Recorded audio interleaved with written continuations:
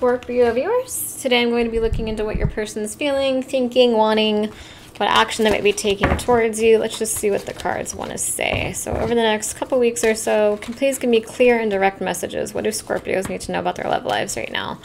What is the story? What's going on?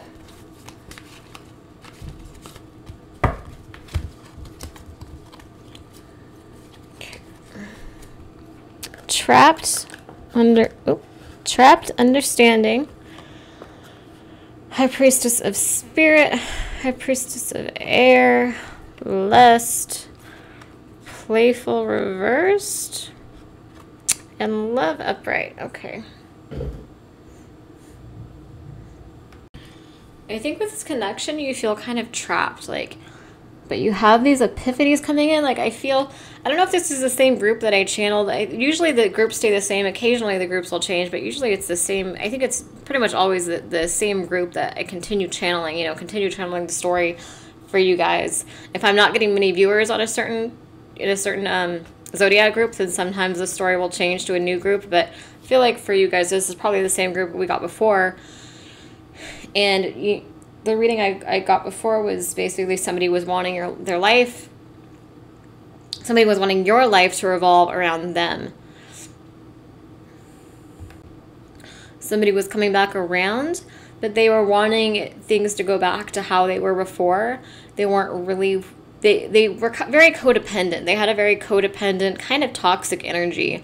And you've made a lot of life changes since you've been with this person. You've really put yourself first. You've really focused on your business, on hobbies, on the things that you love, on friendships, whatever makes you happy. You've put yourself first more.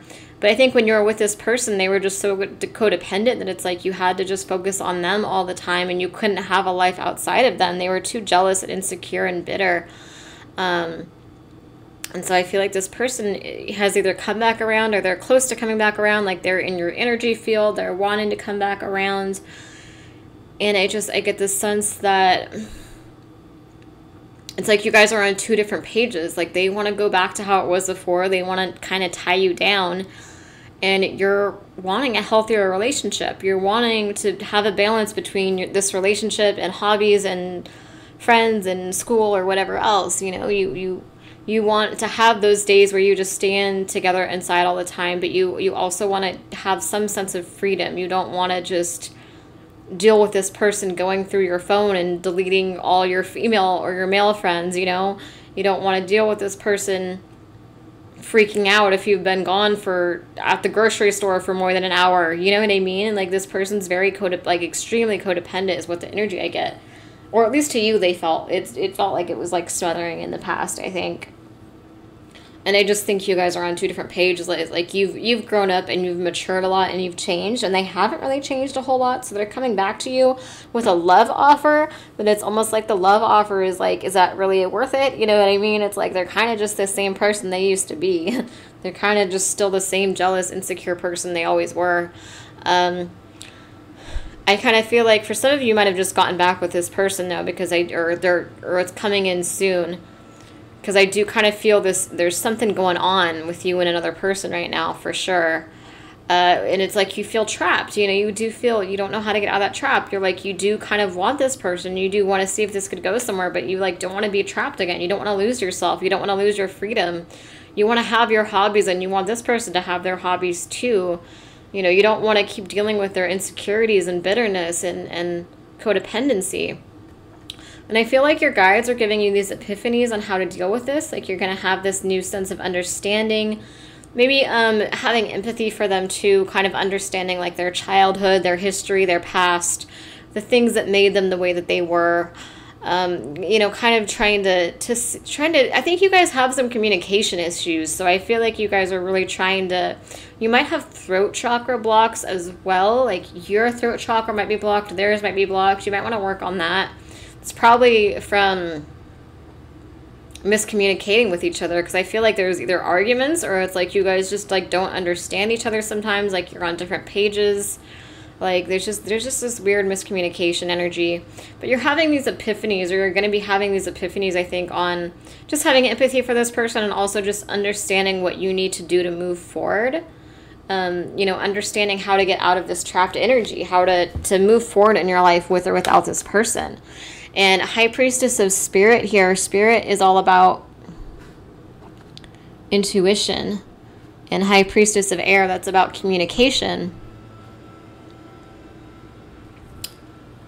And I think that's saying, like, use your intuition and then also, like, communicate. Like, use your intuition to communicate. Read the person's body language, read their energy, like, communicate in a more, I don't know, there's just, like, you guys just need to communicate in a different way. I feel like you guys are going back and forth. I think you're developing your intuition more, so it kind of makes sense. It all ties together, where it's like, since you're developing your intuition more, you're going to be having more and more epiphanies, especially with the Lion's Gate coming up on the 8th. It's like you're getting into this high vibrational energy, and so you're kind of realizing how you need to communicate. You're having this, like, new sense of understanding of what you need to do next. Like, you're having these, like, psychic downloads come in so that you know what the next steps to take are. This could, if you're not already with this person, this could also refer to telepathically communicating, like, you maybe, like, having dreams about each other, or, like, in the astral realm, like, telepathically, like, through meditation, sending each other messages, like, just telepathic communication, like, having that psychic bond with somebody. So you might kind of be communicating, if you're feeling their energy and you're feeling like they're about to come back in, maybe this is, like, somebody, could be like a twin flame even, but somebody that, like, you're picking up that they're coming back in soon, and you might be telepathically communicating with them and being like, okay, you go ahead and come back in the physical world, you can go ahead and reach out and send me a message, but you better understand. Look at that, 3443 too. Look at that, how that's reversed. That's interesting. Anyway, but yeah, you're like, you better understand, like, yeah, you can come back in the physical world, you can message me, you can reach out, but you better understand, I'm not going to be trapped again. I'm not going to deal with that energy again. I'm going to have true love. I'm going to have a stable, healthy relationship, or I'm going to have nothing with you.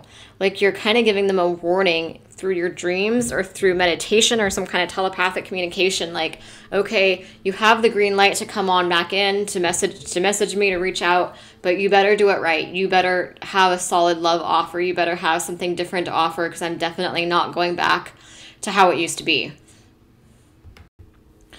I think you guys might have different love languages as well. So for those of you that are not in connection, I feel like it's just, yeah, you're telepathically communicating and you're basically giving them a warning. You're like, you better do it right if you plan on coming back in. If you can agree to that, then go ahead. But I'm going to have boundaries. And if you can respect those, then come on back in. For those of you that are already, like, in communication, or, like, communication's, like, really close by, I feel like basically your spirit guides are kind of showing you intuitively, like, how to communicate with this person, like, what the person's triggers are, what works for them, what doesn't, what their love language is, how you can get through to them. Because I feel like in the past you have not been able to get through to them. It's like there's this miscommunication or arguments, like you guys don't understand each other, you know? And this person is really codependent, so that's part of it. It's like you're kind of almost too much for them and they're not enough for you. It's like you want adventure, you want fun, you want a lot out of life. And this person is just kind of somebody that just wants to kind of, I don't know if, like, lazy is the right word. They're just not, they don't have your energy level, you know what I mean? They don't want the same things in life that you want. That's not what I feel, at least. And you'll know if this is your person. If this is your reading, this should resonate with you. You should know who I'm talking about, you know what I mean? It should be pretty clear to you. When this person comes back in, it might be kind of lust at first. It might just be kind of like, it's just like lust. It's like maybe like the honeymoon phase or just coming back around. But at a certain point, you're going to be like, you know what? This is playful reversed. You're going to be like, I don't want to play anymore. We're not playing. We need to communicate. We need to figure this out. We need to move forward, you know, with love. This needs to be love, or it's not going to work. I also feel like when this person comes back in, they're going to try to seduce you to get their way. And you get to a certain point where you're like, I'm not playing. I'm not doing this. We're not. No, it's like, it's a manipulative energy almost. Because I sense this person feels really insecure and codependent to me. And so I kind of see them coming back in. And I see them just trying to seduce you to get their way. Like, oh, do you really have to go out with your friends tonight? Like, can't we just have this be our night? And you're like, no, Friday night is my night with the boys or with the girls. I'm not going to give that up for you. Like, this is what I do every night, every Friday night, you know? Like, they're going to want to change your routine, and you're going to be like, no, screw that. I'm going to stick to my routine, and you have to stick to it, you know?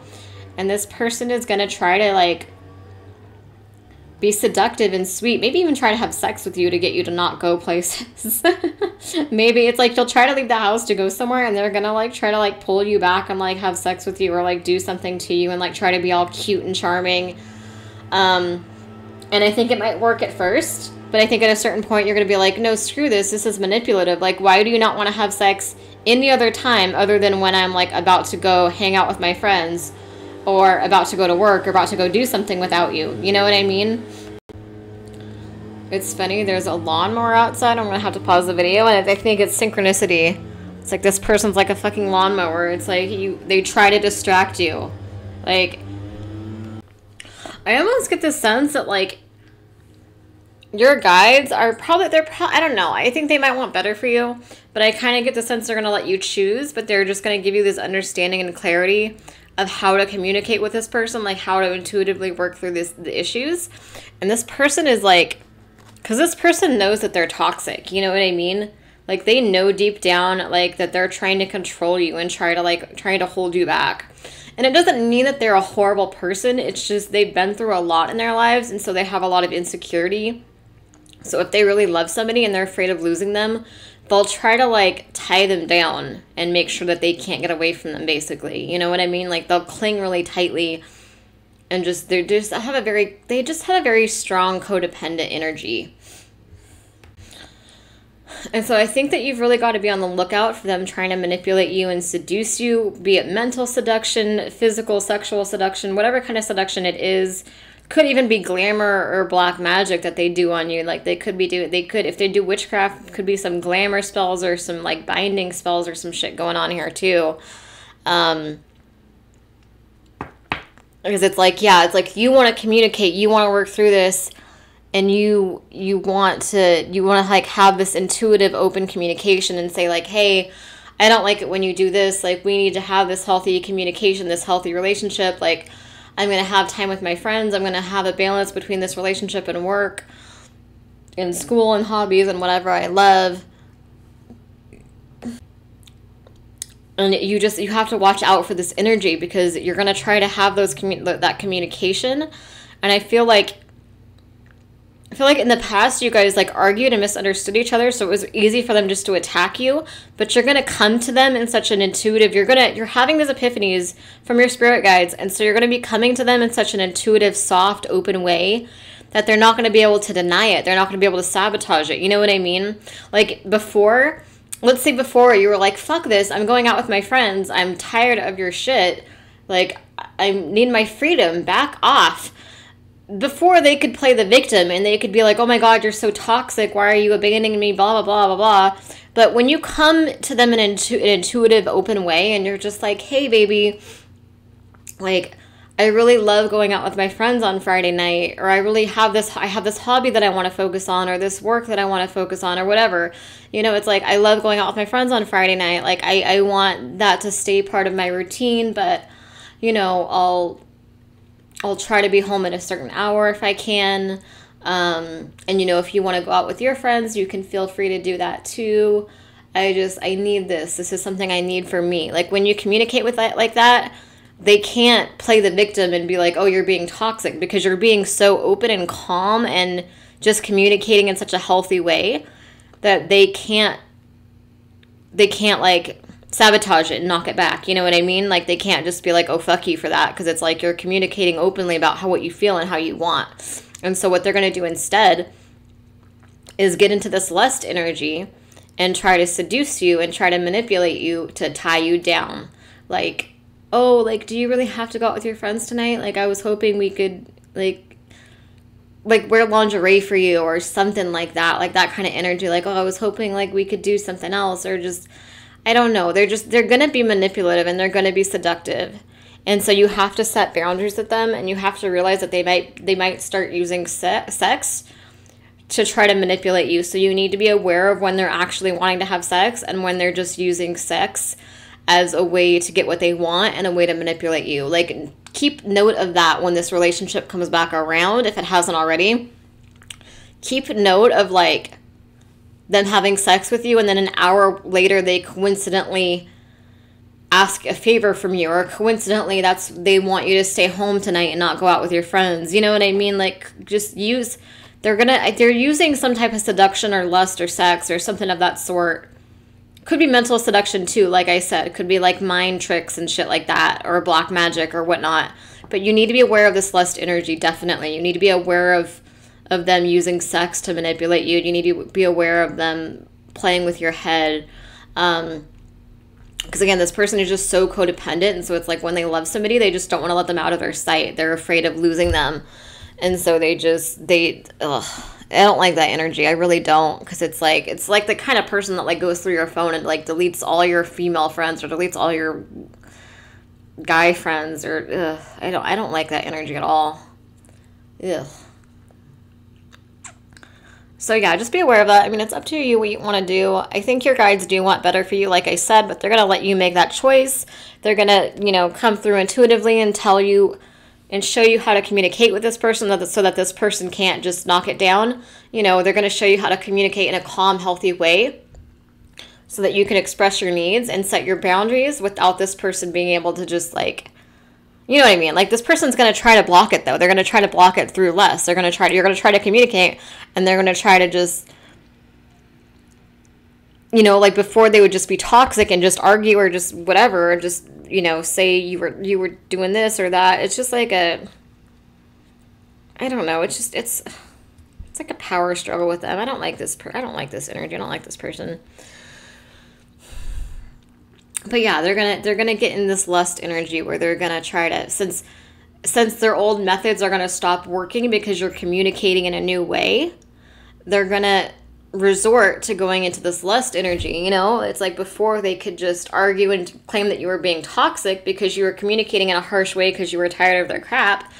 But now that you're communicating in a healthier way, they're not gonna be able to do that. So they're just gonna try to like be sweet and seductive and manipulative instead. And you have to be aware of that. You have to be aware of the manipulation. You have to be on top of it. You have to not let them do that. You have to keep up with the spirit and air energy of intuitive communication, honest, open communication. Like, we're going to have a healthy, stable relationship, or we're not going to have a relationship at all. You're not going to manipulate me. You're not going to seduce me. You're not going to just coincidentally want to have sex or want to do whatever as soon as I'm about to go out with my friends. None of that energy. And you're going to get to a point where you're like, I'm not fucking playing. This is love. This is real, stable love, or it's nothing at all. Yeah, that's where you guys are at, basically. I'll see if I can get some more clear first. Well, I don't know. I think that's, let me see. Anything else you want to say about this relationship?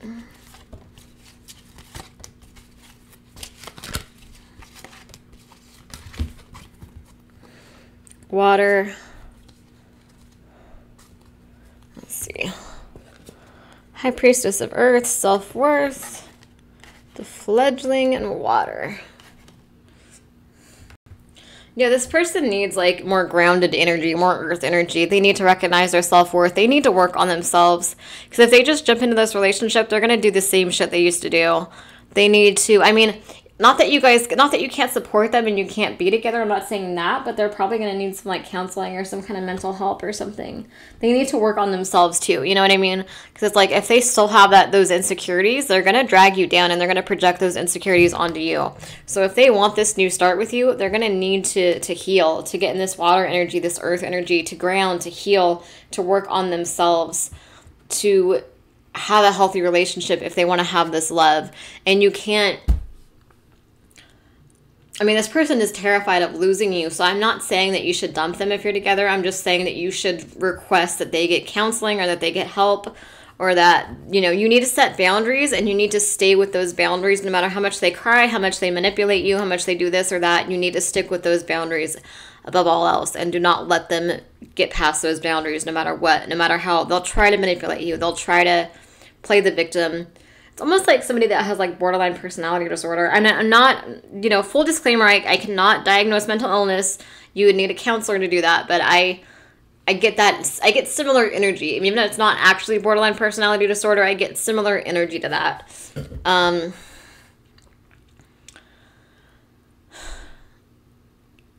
And it's like, yeah, they need to work on themselves. They need to probably get counseling, get mental help, heal, ground themselves, learn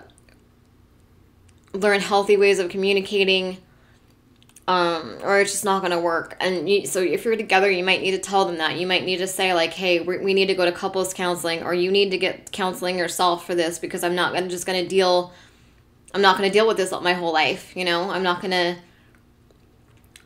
just put up with your insecurities my whole life. I want more than that. I want a healthy relationship, you know? Because I feel like you were very unstable when you were with them, and then you worked on yourself and you got more stable, but they didn't. They're still unstable, and they're coming back to you unstable. So that's where, yeah, they have to do self-work, a lot of self-work, a lot. Their insecurities and their fears and their anxieties are going to weigh you down. They're going to drive you insane. They're going to mentally break you at a certain point, and you're going to lose yourself with this person, and you're going to end up depressed and numb and just tired. And it's just, you don't want that. You know what I mean? Like if you guys are going to have this relationship, they need to do it right, or they need to not do it at all. And you need to let them know that. I think that's what I get from this reading, at least, if you're going to have that love. So anyway, let me know, if this resonates with you, let me know, and let me know what your story is. Please subscribe to me if it resonates too, and share me out. Also, if you want a paid private reading, my prices are below. My prices are pretty reasonable. And yeah, you can email me. Thank you.